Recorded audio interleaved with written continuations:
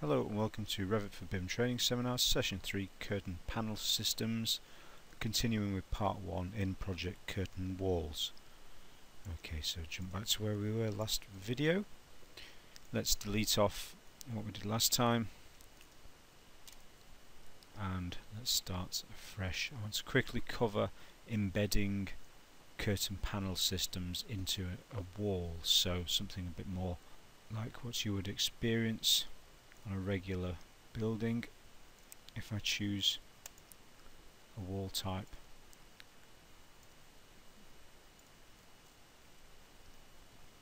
such as that, so this is an 8-meter high wall based on level 0. If I want to embed a curtain panel system into it, the quickest and easiest way to do it is to go to curtain system. These are the previous ones we were looking at, curtain walls. Let's use one of the other ones, storefront and exterior glazing. They're grid systems. Let's use exterior glazing for now. First thing to check is go to edit type, and this is important. Automatic embedding. If you turn that on, we can now apply a curtain wall along this wall. Important things here: base offset, let's say I'm going to do a meter offset, and it's going to be a 3-meter system, so the overall height 4 meters, and I can do this. It automatically then cuts the paneling system into the wall. I can now add mullions to this grid system along the predefined pattern. Obviously this is editable. I can draw this in a little way till it meets there. So you see, it's a very quick and easy way of doing that. If I select the system, exterior glazing is the one I use now. If I change to storefront, you'll see you get more of a grid pattern, and again that allows me to add more mullions into the design. I can make further changes to this grid system by selecting the whole system and looking for the configure grid layout icon.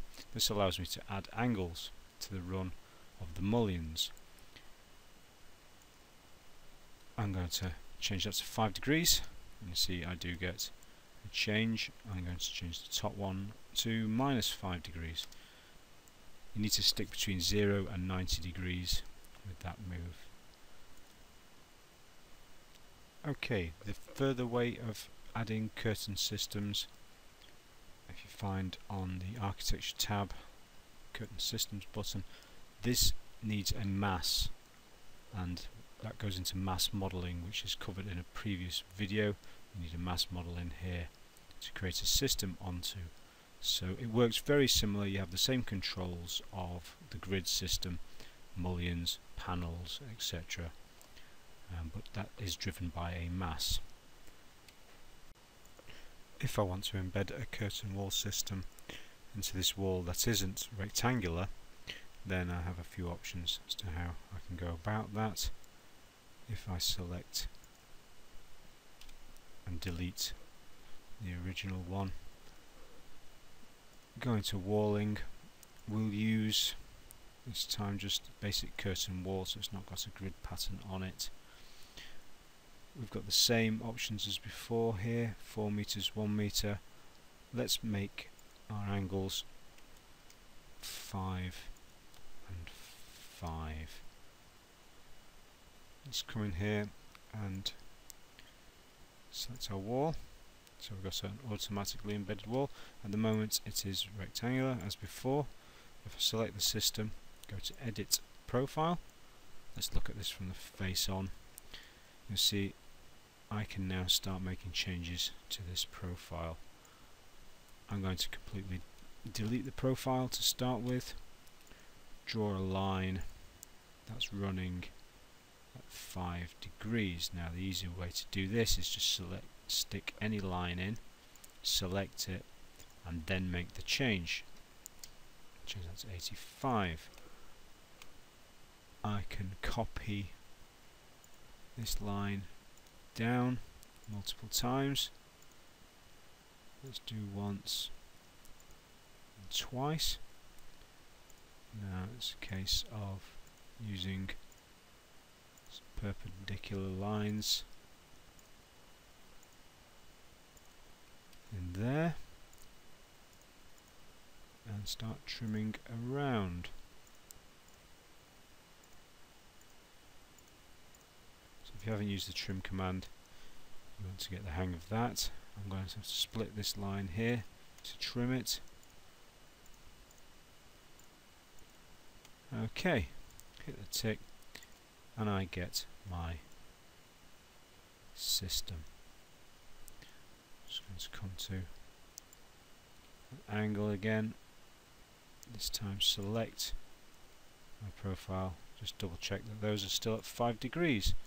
The reason for that is if I now come in with my curtain grid system, you'll see I can add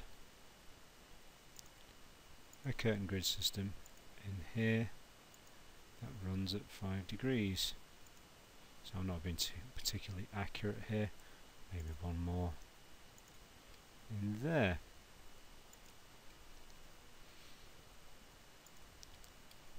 If I want to remove sections, if I select it, use add and remove sections and then click on the ones I want to remove, click off, you'll see those have disappeared.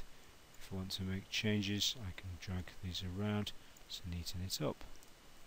Okay, so you see they're staying at 5 degrees.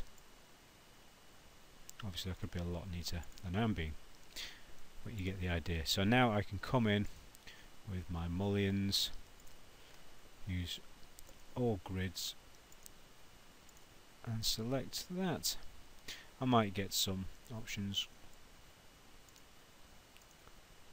that aren't working for me just because of the grid layout, but I think you get the idea. Let's explore adding curves into this process. We'll use a curtain wall again, but let's duplicate it. We're going to edit type, going to duplicate, call it curtain wall 3 for now. Okay, that's just so we don't overwrite what we've just done there. Same process, but let's get rid of those angles. We don't need them this time.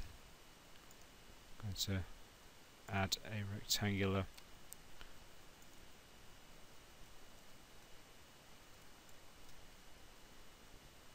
let's select it and go to edit profile again. I'm going to remove all of those lines. Let's add in, let's do a radial one. Let's add across from there. With that line selected, let's turn on its center mark so we can now see where the center of it is. Let's now offset it. Let's do a 2 meter offset above, and we shall draw a line from the center, so roughly there. Trim those two up. Okay, I want to show you how we can get a radial pattern around here. We can't use grid lines to add radial mullions into this design. There's no option for creating a radial mullion pattern. So a bit of a workaround is what we're going to do now. So let's select this line and we'll rotate a copy around the point here. Now I could do this by eye, or I could add 10 degrees to get me my copy.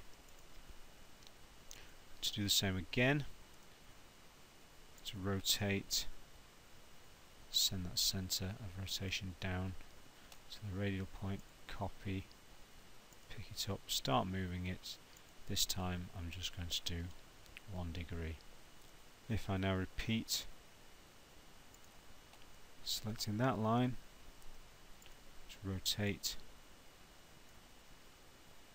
pick it up, start moving it, turn on copy to 10 degrees. You see I can work my way around here. However, now I've done it once, I can use my control to select both lines, use the rotate down to there, turn on copy, and instead of adding it in again, I could just move around like that. This time I can select all 4 lines, so you see every time I'm doing this it's getting a little quicker to get to the end. As long as I pick it up from this point, turn on copy, start working my way around like that. Okay, let's do a little bit of tidying up, trim those lines off there. We're going to have to put split in between each one of these junctions.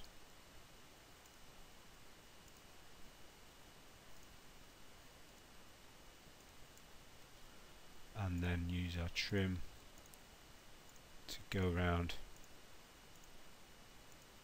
and neaten up.